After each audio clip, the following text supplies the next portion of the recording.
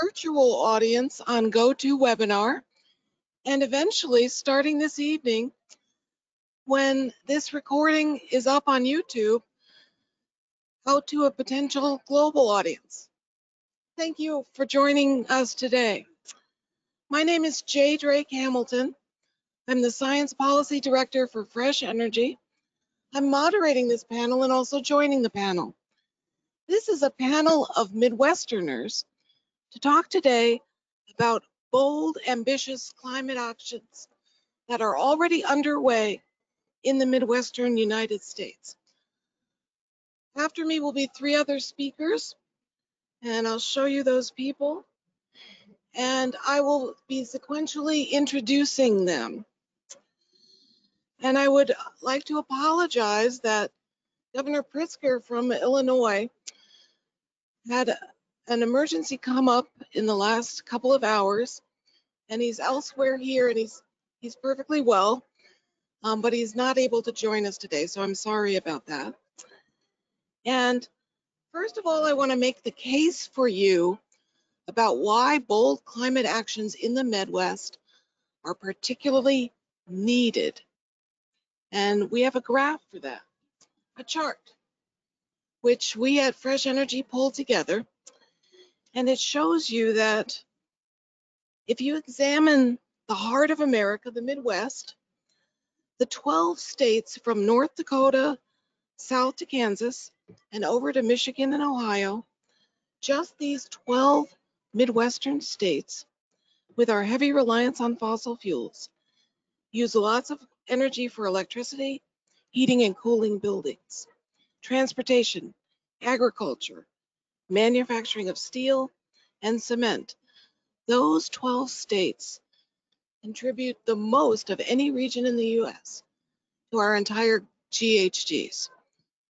And you can probably tell from that in order to address the climate urgency, we are going to definitely need to decarbonize the Midwest. If you take a look at this, you'll be able to see if it were an independent country, the American Midwest would be the 6th largest greenhouse emitter in the world.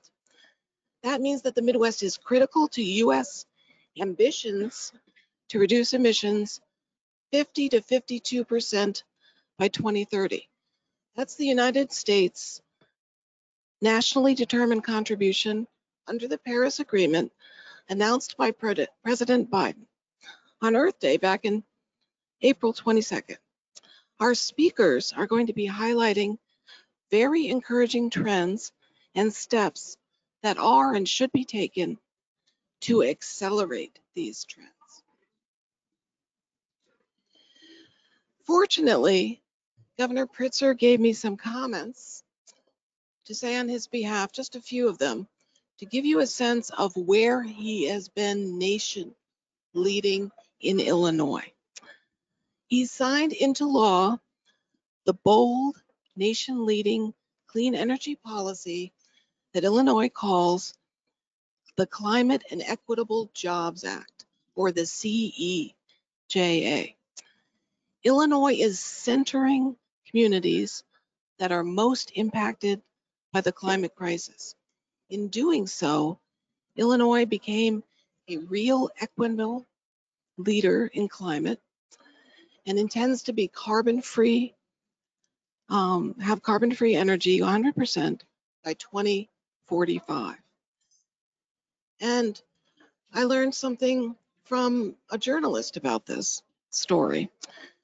As the legislature in Illinois was debating the bill over many months, 50 Illinois legislators signed onto an equity letter stating that if they don't see climate equity in the bill, they won't sign the bill. And they stuck to their principles on equity portion. The bill focuses on immediate carbon reductions as economically as possible with equity. So I'm going to kick off these speakers, and I'm going to tell you more about Fresh Energy's goals and how we're doing. I work for Minnesota's 30-year-old energy nonprofit, Fresh Energy. We shape and drive bold policy solutions to achieve equitable, carbon-neutral economies. Fresh Energy speeds the transition to a clean energy economy. We have goals similar to those of many other states to grow good-paying, clean energy jobs. We want a vibrant economy and the thriving communities for generations to come. Minnesota's work started by committing to the power sector. First, in 2007, we set renewable energy standards. Since then, things have gone gangbusters. Our largest utility, Xcel Energy, which sells power in 8 states, not just Minnesota, sells power in 8 states between the Canadian border down to the Mexican border. In spring of 2019, Xcel committed to Minnesota to get to 80% reductions in carbon by 2030. But less than 2 months later, still in 2019, Xcel expanded its commitment to providing all customers in 8 states by 2050 with 100% carbon-free electricity. Xcel was the first utility in the nation to make that commitment. And now we're going to 0% coal plants in Minnesota. In fact, we have already retired many of the coal plants across the state. The next coal plants to close, they're all owned by Xcel Energy. They will close in 2023, 2026, 2028, and 2030. Isn't that quick? Now, the last one will be closed is also owned by Minnesota Power, and it will retire by no later than 2035. We're very proud of this. Moving coal plants now, we're doing it now in Minnesota to what are called economic operations.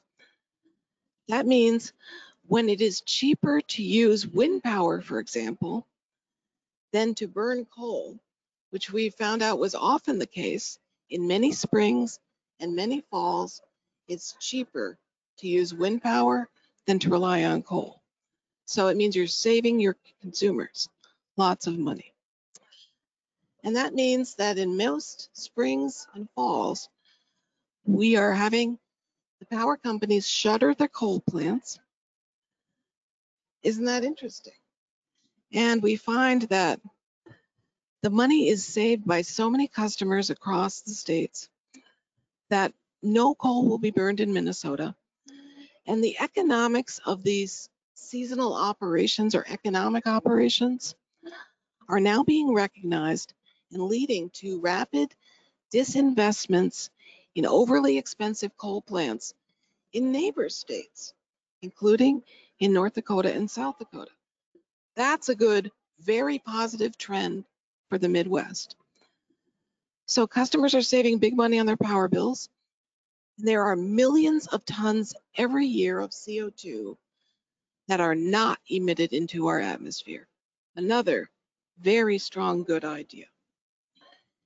Now, the legislature went out of session in early spring of 2021 and then came back in session because they realized they still had some work to do.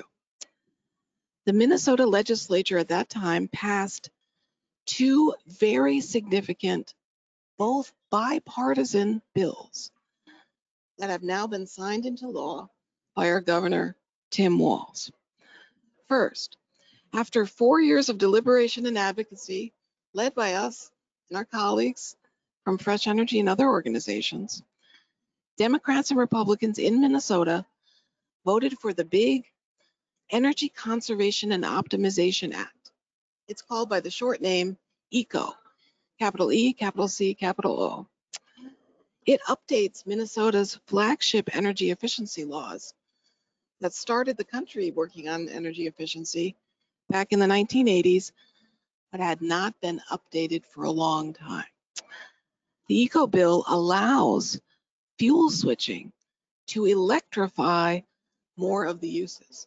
Things that now run on fossil fuels can often work better and cheaper by running on electricity. So at Fresh Energy, we have started using the slogan, we need to try to electrify everything as soon as possible. If this fuel switching is proven to be cheaper for customers than burning fossil fuels, you can get it new technologies. Examples include heat pump water heaters that save customers big money with huge cuts in greenhouse gas emissions, switching from burning gas or propane to heat water, switching to electricity, like we do in our home. We use 100% wind energy, and it costs us more. You know how much it cost us in the last 2 years? 3 cents a day more to get 100% of our energy, our electricity from wind. We love it. And the ECO Act will increase utilities' investments in efficiency programs designed for under-resourced communities and households. And here's how we found that out as our wonderful people at Fresh Energy. They asked all the utilities to fill out some information requests because they knew we've been investing in energy efficiency for several decades in Minnesota.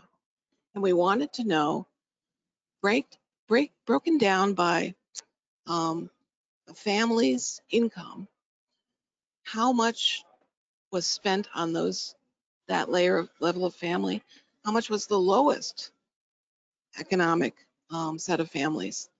And we were stunned to find that there was very big disinvestment in lower resource communities. And we knew that wasn't fair. So we started talking with all the utilities. And by the time the ECO Act was passed in spring 2021, I'm proud that all utilities in Minnesota voted for it because they could see the data and they could see that they weren't being fair. And get this, that means when utilities are now asked to look really hard and implement really good energy efficiency programs for low-income families, they are going to be investing approximately 250% to 300% investment over time in helping low-income families get more efficient. Also in 2021, in the spring, again, bipartisan policy was passed and was also supported by every utility in Minnesota. This law is called the Natural Gas Innovation Act. It requires our regulators at the state's Public Utilities Commission to open a docket on the future of natural gas and to look at, among other things, how to decarbonize the natural gas sector. Minnesota thus joined similar future gas dockets that have now been started in Colorado, New York, Washington, and California. But we're the first Midwestern state to look at decarbonizing gas. It will substantially reduce emissions and meet and exceed the greenhouse gas emissions reduction goals at the pace and scale that the climate crisis requires. So I am next going to introduce our second speaker, and I'm going to have him come up because he likes to stand up and talk too. Yeah, which I do. I don't know if you know, but in Glasgow, it's a little later in the day than it is for you in the Midwest. The next speaker is Assistant Commissioner of the Minnesota Department of Transportation, Tim Sexton. And Tim Sexton is an expert on transportation and transportation fuels. Please come up. Yeah, thanks a lot, Jay. And thanks to everybody here and watching at home. So yeah, I appreciate the opportunity to share a little bit about some of the action happening around transportation, decarbonization in the Midwest, and in Minnesota more specifically.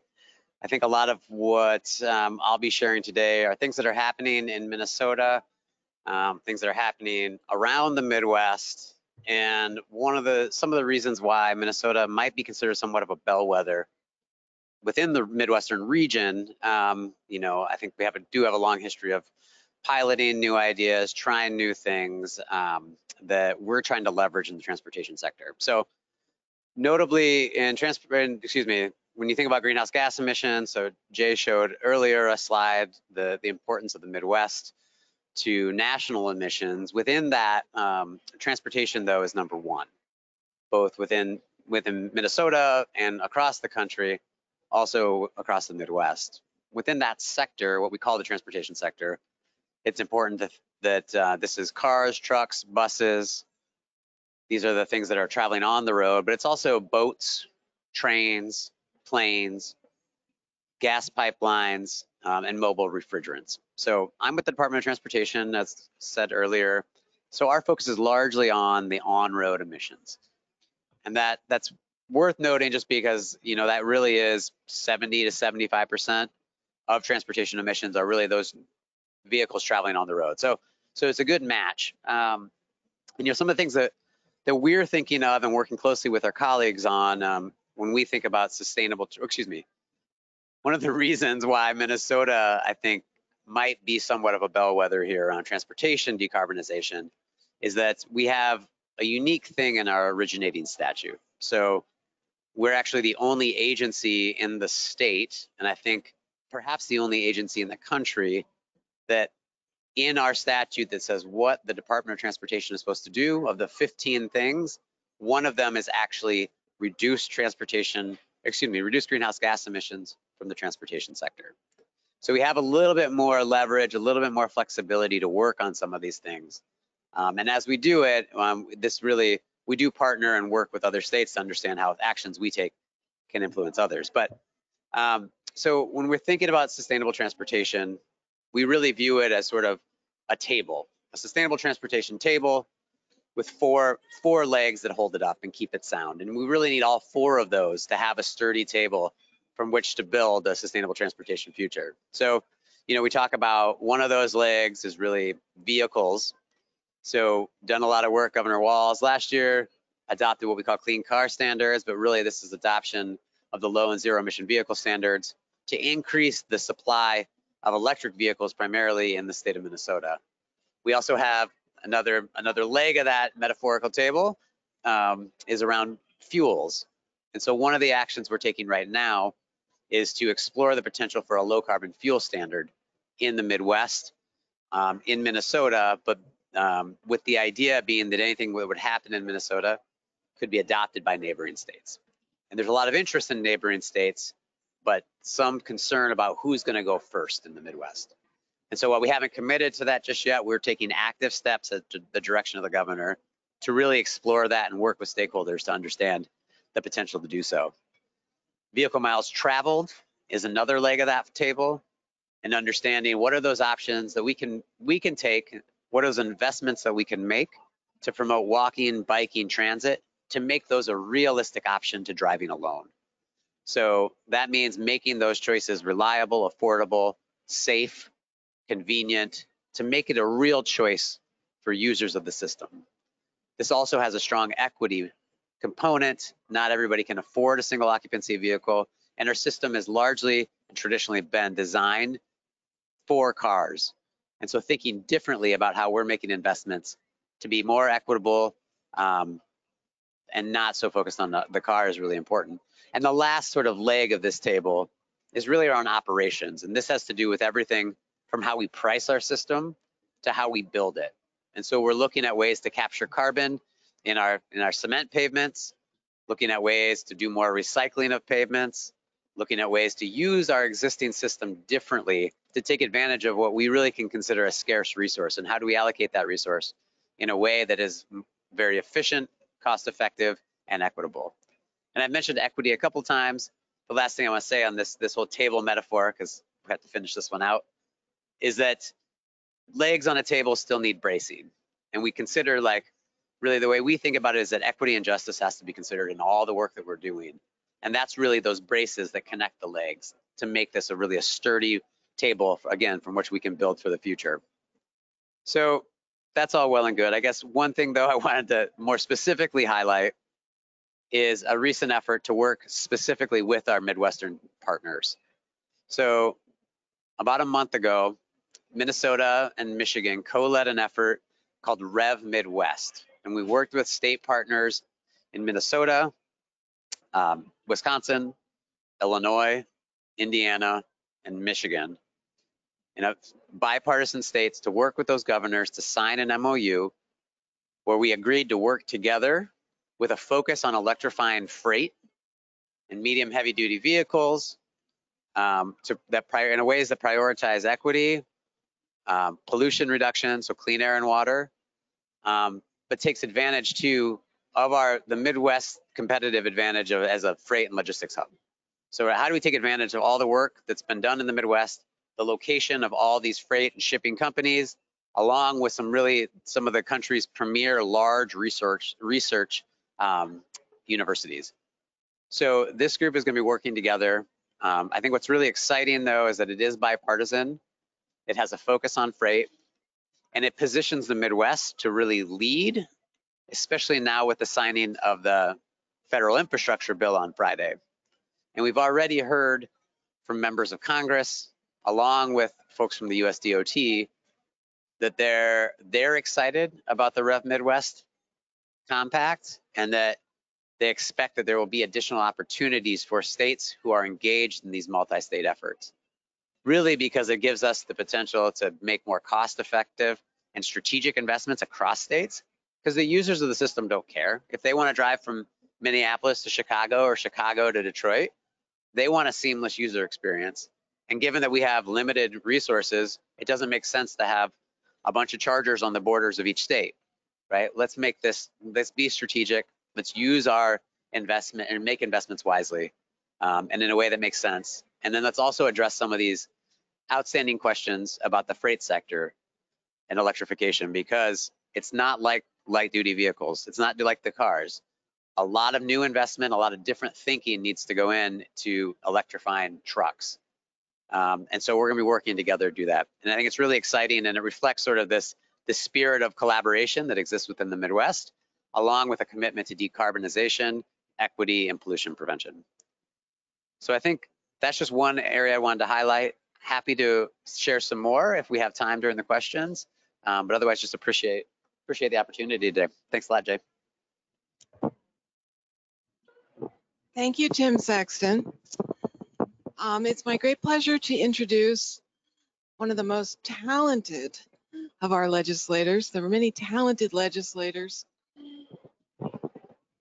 at the Capitol in Minnesota. And her name is Representative Patty Acom. And I'm going to have her come up in a few minutes, but I'd just like to say a few things about her.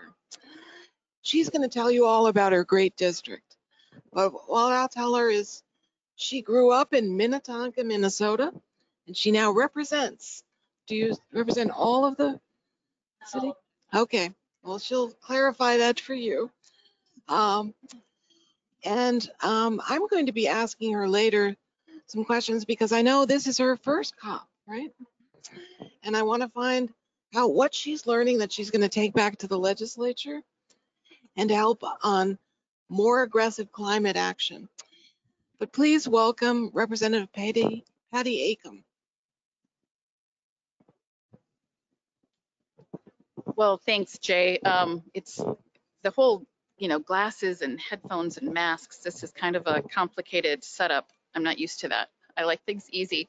But hi, everybody. I'm Representative Patty Acom. I represent House District 44B in Minnesota, and that is part of Minnetonka, part of the city of Plymouth, and the community of Woodland. It's the western suburbs of the Minneapolis area. And as Jay said, it's where I grew up. I'm actually, side note, I live in the house I was born in. I came back with my children, and I raised them in the house that I grew up in as a child. So I've come full circle in life, back to where I started. But I'm really happy to be here. As Jay said, it's my first COP. And so what when you don't know what to expect, you don't know what to expect. And so it's been a little overwhelming. So much is happening and so much to learn and be a part of. So I'm thrilled to be able to be here and to share it with all of you here in the room as well as back in Minnesota. So as Jay said, I'm in the Minnesota House. I am chair of the House Climate Action Caucus, and we formed the caucus a year and a half, maybe 2 years ago, because climate is such an important issue that really spreads throughout much of the work that we do in the legislature. And so we really look at everything in a kind of multi-sector approach. And Commissioner Sexton talked a lot about transportation, and so I'm not going to go into that. He's the expert, and there's nothing I can say better about that. So we have heard some great things, and Minnesota is really doing great things in transportation. And Jay talked a little bit about things that we have passed in Minnesota, and we have passed some really great things over the years. And just recently, we've passed some really good things. The ECO Act is certainly one of them. But in Minnesota, there's some things that we're still working on. And we years ago passed a bill setting up the Next Generation Energy Act, which sets some greenhouse gas emission reduction goals. And it's time, that was based on, it was actually passed by Senator Ellen Anderson, who's here in the room with us today. And it was passed on the best science at the time, and it was really kind of nation leading. And we know more now, and so it's time for us to update those greenhouse gas emission reduction goals. And so a bill I introduced last year was the Next Generation Climate Act, because it is time that we update those goals. We need to meet them. We all know how important that is. And we need to be holding ourselves accountable for those actions, and making sure that we're doing it in an equitable way. So that's something that we will continue to work on. It was, as I said, introduced last session. Hasn't passed yet, but oftentimes it takes things a little while to get passed. So we'll keep working on that. I will say in the electricity sector, one of the things, another really big priority for Minnesota and legislators and even the governor, is the 100% clean energy bill. And in Minnesota, as those of you from Minnesota know, are the only state in the country that has truly divided government. And so Jay was talking a lot about kind of bipartisan efforts that have passed, which has been really important, and that's how we can get things done in Minnesota right now. And so the 100% clean energy bill does have bipartisan support and is a top issue for the governor. And so I'm really hopeful that we can get that across the line this next session in 2022. So that's the high priority. Commissioner Sexton talked about the transportation emissions, which are the highest per sector in our state, but it's followed really closely by agriculture. And so it's an issue that we really, as a state, agriculture is a rich tradition that we have in Minnesota, and one that we want to continue. And so we need to be doing more to decarbonize in the agriculture sector. And so today I was really excited to sit in on a panel, another panel actually that Jay was on, and so was Commissioner Sexton and Patrick too. They all were. I wasn't there. I was just watching. But along with them was, what's his name? No, I'm forgetting. Greg Downing, the Director of Sustainability from Cargill. And Cargill Corporation is headquartered actually in my district. And so I hadn't had the opportunity to meet Mr. Downing in person before, and was really excited to hear about the really great things that Cargill is doing around agriculture, really throughout their supply chain. And so the programs that they're working on to improve soil health and improve water quality are things that oftentimes started out as a pilot and then can be scaled up and used and implemented more broadly. And so I think that, you know, a lot of the work that Cargill does isn't all within our state or within our region, though some of it is. And so maybe there's lessons that we can learn from companies and corporations like Cargill that we can help implement in some of our private farmers to improve the conditions in the agriculture sector as well. But so it's certainly an important thing that we need to be working on. And unfortunately, I don't think we're giving it as much attention as maybe some other sectors. And so I think it's time that we start looking at that. And I will say in the kind of commercial and industrial and residential and even waste sectors, there's some important work that we've been working on, and the eco bill is really one of those, talking about conservation and weatherization and things that we can do to use less energy in our buildings. And there was also another bill that was introduced but not passed, and it was a net zero building codes for by 2036. And so I think that there's so much, our buildings, we need to be doing better to pass bills, codes, ordinances to ensure that the buildings that we're building today are meeting up to the standards we need them into the future. These are long-term investments, and so the more we can be doing to help reduce emissions and make them sustainable, I think is really important. And something that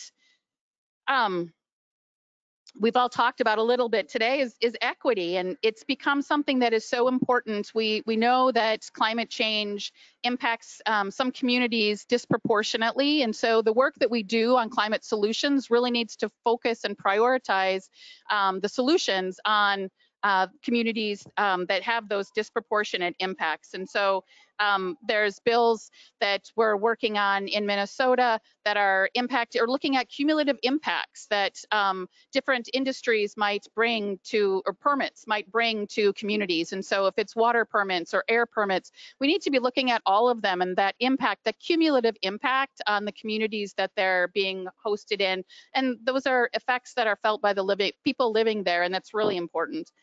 And I guess I just want to wrap up just a little, as Jay said, this is my first COP, and there's been such an amazing amount of opportunities within this building, within the Blue Zone, and within these different panel discussions, and just in having opportunities to network and talk with people that are also here.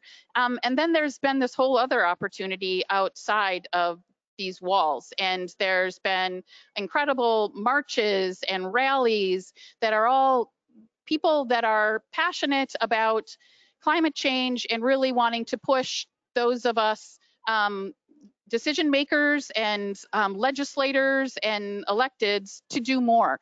And I've been moved by the displays of passion that are going on, and watching just how many people have been here. I have never seen crowds like this with people so enthusiastic and passionate.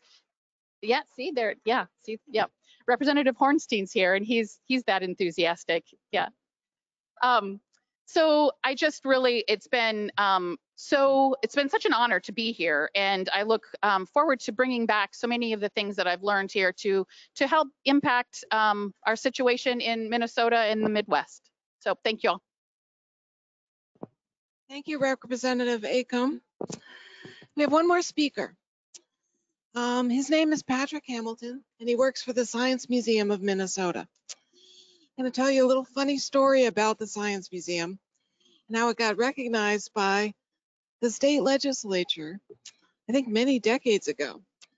And the legislature was considering giving some funding to the Science Museum. And the guy who then was the Senate Majority Leader in Minnesota, and I'm going to take a little traverse here. Maybe you're here because you're Midwestern, or maybe you're just trying to figure out what makes the Midwest tick. But I'm an adoptive Minnesotan. I grew up in New York in a very rural community, in a farming community. And I got adopted here in Minnesota. And what I love about Minnesota is, like most states, is they have big, very vital cities that are often very diverse and very exciting to be in because of the number of people and the types of different people there. But I also deeply love rural Minnesota because of its beauty, its productivity, its open spaces are wonderful.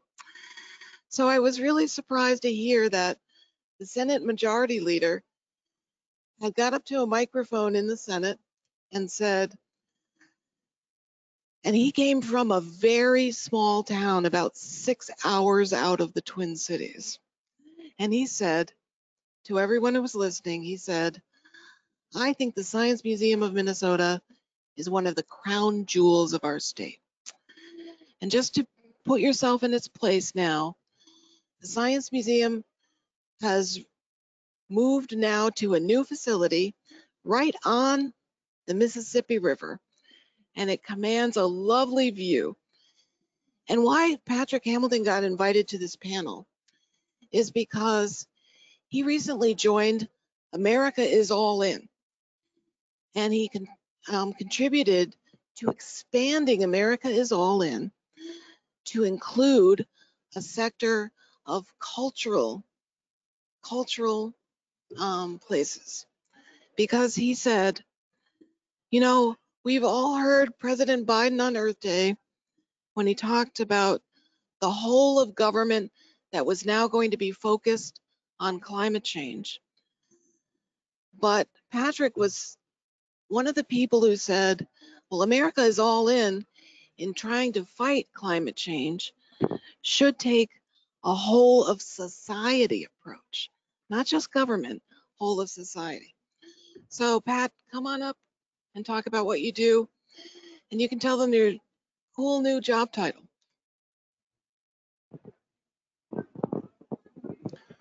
Well, thank you very much, Jay, for those very complimentary messages and the story about the Science Museum of Minnesota. I do work at the Science Museum of Minnesota. I'm the director of climate change, energy, and the environment. But as Jay was alluding to, I also have another role. I represent the cultural sector on the advisory committee of America is All In. And if you're not familiar with America is All In, it's find it online, all one word, America is All In. It is an enormous coalition of thousands of states, counties, cities, businesses, corporations, healthcare organizations, indigenous nations, and religious organizations, and the cultural sector. And I want to take my time to emphasize the cultural sector because I think there's enormous potential for the cultural sector to help advance climate action in the Midwest, but it's been, I think, untapped to the extent that it should be. And I want to emphasize that potential through a short story about the Science Museum of Minnesota in 3 chapters. The first chapter takes place in the year 2010, and that's when the Science Museum of Minnesota contracted with a consulting mechanical engineer to do a top-to-bottom energy analysis of our institution. He came back several months later with a thick report, but his top-of-the-line message was this. Like all large modern buildings in the United States, the Science Museum of Minnesota uses an enormous amount of electricity. And electricity inevitably degrades into heat, and he calculated that the Science Museum was generating 20 billion BTUs of heat energy annually just through the electricity that we were using. And like all modern buildings in the United States, that heat energy was being rejected, thrown away from the Science Museum. And then he pointed out that at the same time you're throwing away that heat energy, you are buying 15 billion BTUs of heat energy. Why are you throwing away energy and buying it at the same time? And we said, well, because no one had ever laid it out to us in those terms before. So we asked for him for a recommendation. What do you think we should do? And he said, you should put in machines that will allow you to capture and reduce that heat energy that you're now throwing away. And we said, that sounds very intriguing, but we would love to see a working example of what you're proposing. So off we went on a field trip, an hour drive south of the Twin Cities of Minneapolis and St. Paul to a large food processing plant, actually a bean cannery. And before this engineer had done his retrofit of that bean cannery, this cannery had literally been dumping enormous amounts of energy and water down the drain. But what he did was re-engineer the plant so that energy and water that was going down the drain was brought from the end of the production cycle all the way to the front. Now, candidly, this was an expensive retrofit, but this bean cannery ended up saving so much energy that the payback was not years, It was months. And I was astonished. I went to the plant manager and said, this is remarkable what you've done. This is a fantastic story that I'd like to work with you to spread everywhere. He was unenthusiastic. And I was nonplussed, but it made sense. He doesn't run an educational enterprise. He runs a manufacturing plant, a bean cannery. And also, he candidly confided to me that that energy retrofit gave his plant an enormous market advantage. And as far as he was concerned, he'd like to hold on to that advantage as long as possible. Chapter 2 took place in 2015 when the Science Museum did its advanced heat recovery retrofit of the Science Museum. It was expensive. We spent $900,000, but we're saving $300,000 a year for a simple payback of 3 years. And that one act alone cut the Science Museum's carbon emissions by 30%. Act 3 is what has happened at the Science Museum since we did that retrofit. Because unlike the bean cannery, we've had articles written about our retrofit. We've had videos produced about it. We have had media stories broadcast about it. We have retrofitted our mechanical room with interpretive panels for the hundreds of architects, engineers, building owners and operators, property developers, policymakers, and opinion leaders that have toured the Science Museum specifically to see our advanced heat recovery project. And motivated by that project, the Science Museum in 2019 committed itself to carbon neutrality. Specifically, we said, let's cut our carbon emissions by 50% by 2030.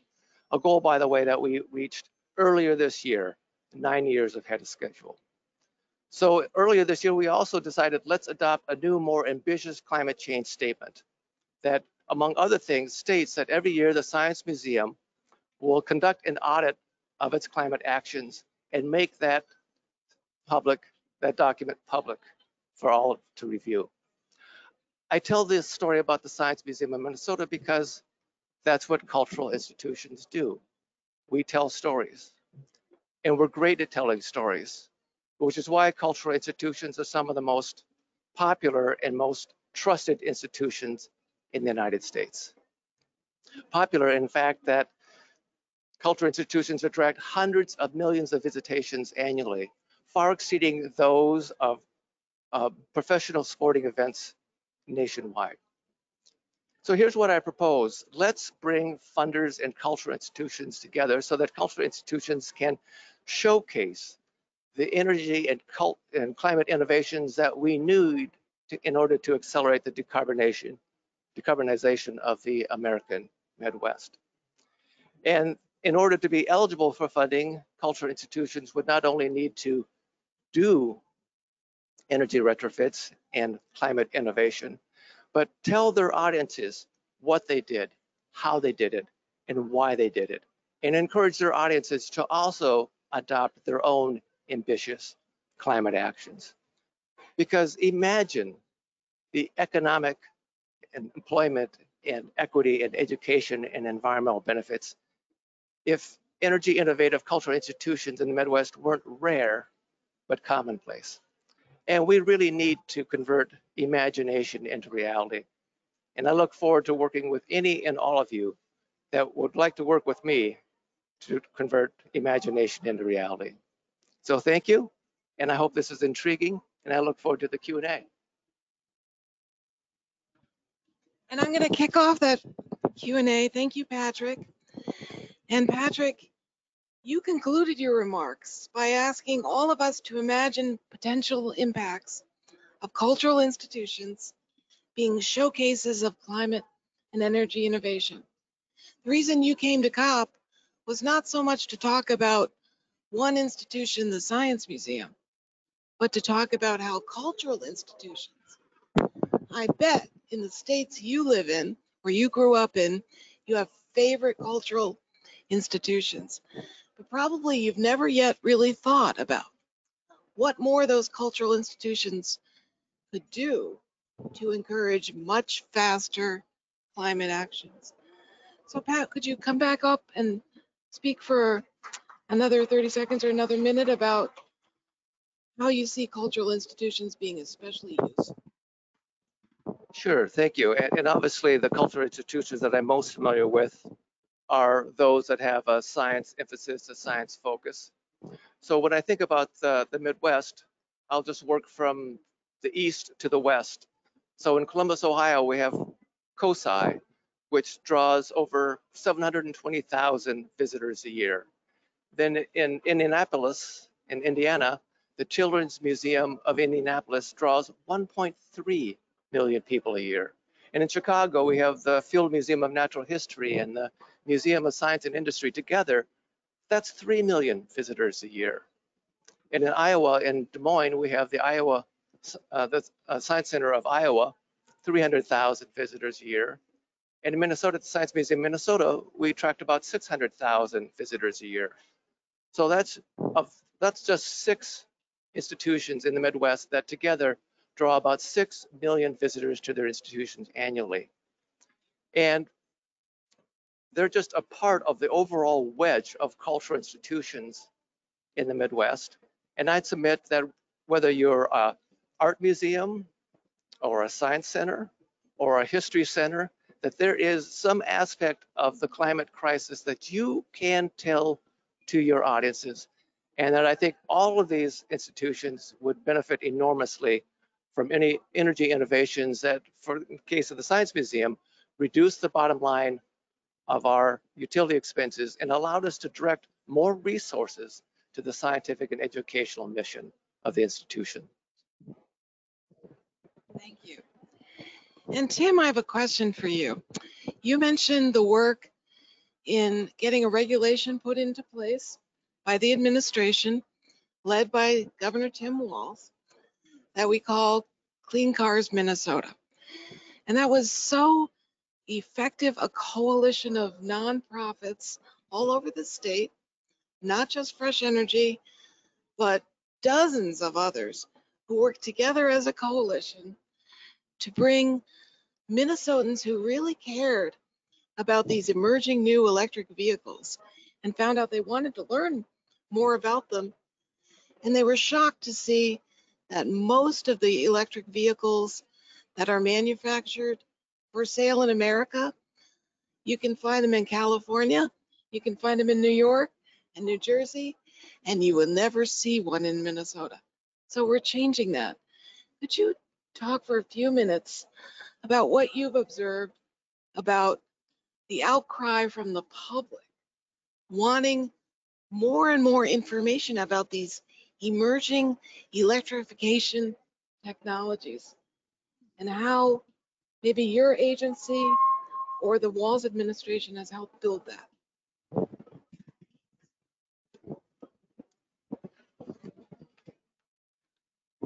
Yeah, so Clean Cars Minnesota, and Minnesota being really the first state in the Midwest to move ahead with adoption of low and zero emission vehicle standards was really exciting. And as mentioned, it was much more than just government that got that done. It was really the public, nonprofit sector, and the private sector working together to understand the needs of Minnesotans, what they wanted, and to really get this across the finish line. And I think the truth is, for many of us working in transportation, thinking about electric vehicles, electric cars, trucks, these are things that we've been thinking about a lot about for a number of years. The general public, though, these are still new to a lot of members of the public. Maybe they've seen an EV, maybe they've heard about an EV, but it continues, I think, to surprise many how few total people have actually driven in an EV or driven an EV. And that's important because it's a different driving experience. And not only is it better for the environment, has a lower total cost of ownership, but it's fun to drive. And so these are all things that I think, this whole process of getting to the adoption of the low and zero emission vehicle standards in Minnesota, what we saw from the public was once they sat in an EV, once they had a chance to drive one, they really wanted one. And once they started to look into what was available, they were on board with this Clean Cars Minnesota because they realized how few of options were readily available in the state. And so what's really exciting about this Clean Cars Minnesota effort is that it will require auto manufacturers to bring more of those vehicles into the state to provide options for Minnesotans. It doesn't require anyone to buy them. It doesn't force anyone to get rid of their old vehicles, but it does, give people more realistic options, which is really exciting.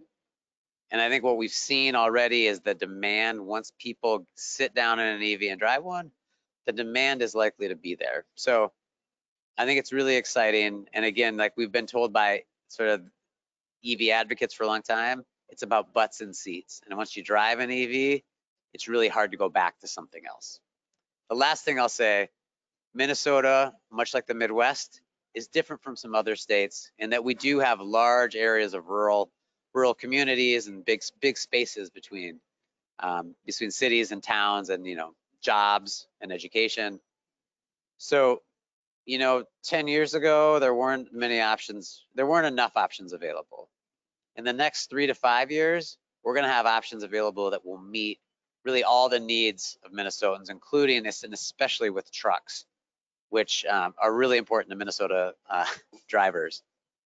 And so by moving ahead now with adoption of Clean Cars Minnesota, we're going to be prepared to get some of that first wave of electric trucks that they come in. So it's really exciting, and I think it shows a lot of leadership by the administration, by the legislature, by the public, and by the nonprofits. So it's a great story of collaboration, and we hope that other Midwestern states will follow very soon. Thanks. When I think about this issue of how to decarbonize rapidly the Midwest, one thing that has held us back is energy technology did not change for many years in this country and in this world. And it was only in the last 5 or 10 years that wind energy and now solar energy are cost competitive in many cases with fossil fuels. That's a game changer. Like electric vehicles are a game changer. But these take people a little while to get used to and see if it's going to work in their life. And now we see in Minnesota, 95% of people buying electric vehicles have answered surveys, and 95% of them say they would never buy an internal combustion engine car again. That's good news. And I want to wrap up this panel by talking about what I think comes next in decarbonizing the Midwest is going to be based here in the second week of COP26. Tomorrow, I have a meeting with John Kerry, President Biden's climate envoy. Next week, I will be doing from St. Paul a post-COP26 evaluation. What's happened, what still has to move, fast, bold, and ambitious. And if you're interested, if you're listening virtually, contact me at hamilton@fresh-energy.org, and I'll make sure you get on our list for a free event. Last week, I met in the hall with Gina McCarthy. She is our National Climate Advisor to the White House. She got before a group of about 16 nonprofits mostly, and said last week, we need maximum ambition from all countries on all fronts to make COP26 a success. She said the president's plans are right-sized. The U.S. is back in, not as a leader, but as a resource. President Biden on November 1 had reaffirmed to his fellow world leaders here that the U.S. is back in on climate change. And it's not, however, as a leader yet, since it will take a long time to reestablish U.S. credibility following President Trump's hostility to climate action. But the overall tone is the U.S. government's, right next door, the U.S. Center, the overall tone is the U.S. government's intent to be a better climate partner on the global stage. President Biden said on November 2nd, he said, this climate change is a challenge of our collective lifetime. It is going to be a permanent priority for all of many generations. And so I want to point to two things that also happened, some of them before President Biden was president, that we can play with and that buy us time immediately on the climate problem. The first is to play to the strength of the hydrofluorocarbon phase out passed by the bipartisan US Congress in December 2020 and signed by President Trump. It is the most significant climate legislation passed in our country since 2009. Under new federal law, HFCs, which is the term most people use for hydrofluorocarbons, must be reduced by 2036 by 85%. Now, these HFCs are super climate polluters, super warmers. HFCs are used in refrigeration and air conditioning, used in insulating foam, blowing agencies, and propellants used in some aerosols. As nations around the world who were already in the Kigali Agreement that was managed by President Obama, until the US joined, we weren't yet working on phasing out HFCs, but now we will be. And all of those countries working together, it is assessed, will prevent 0.5 degrees Celsius of warming. That buys us time, of course. And about a third of the 1.5 degrees C we need to ensure. Replacing HFCs with a new generation of products that use less energy without HFCs, using alternatives that are cheaper and can be produced anywhere in the United States is a good deal. And both Republicans and Democrats got it, and they passed the bill.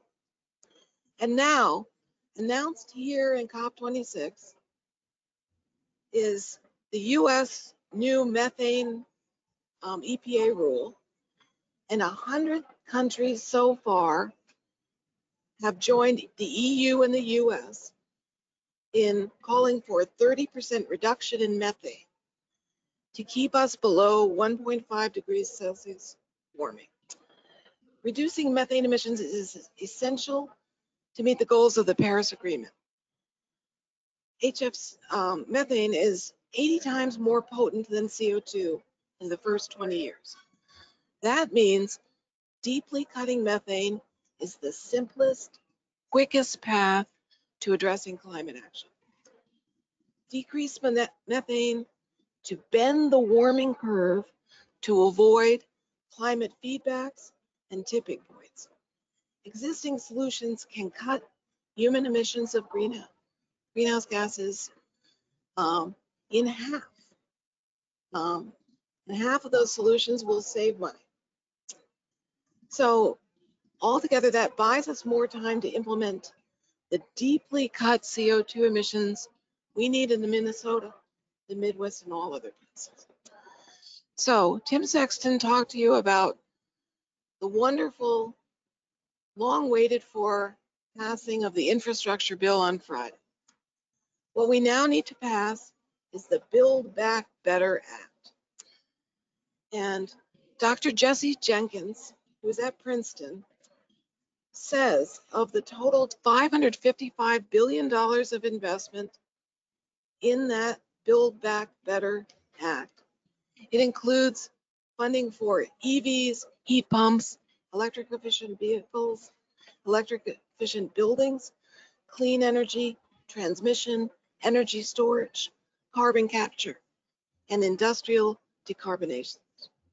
The conclusion is, from Dr. Jenkins, is that we are within striking distance of meeting Biden's 2030 emissions goal. This Building Better, Back Better is the largest investment in energy transition the US has ever made if we get it passed. So please help us get that passed. and send a clarion call to Washington, D.C. to make that happen within the next 2 weeks. I want to thank everyone for joining us for this webinar, joining us on GoToWebinar, and the eventual users of YouTube who see us there. We welcome you. Everyone on the stage would like to talk with you.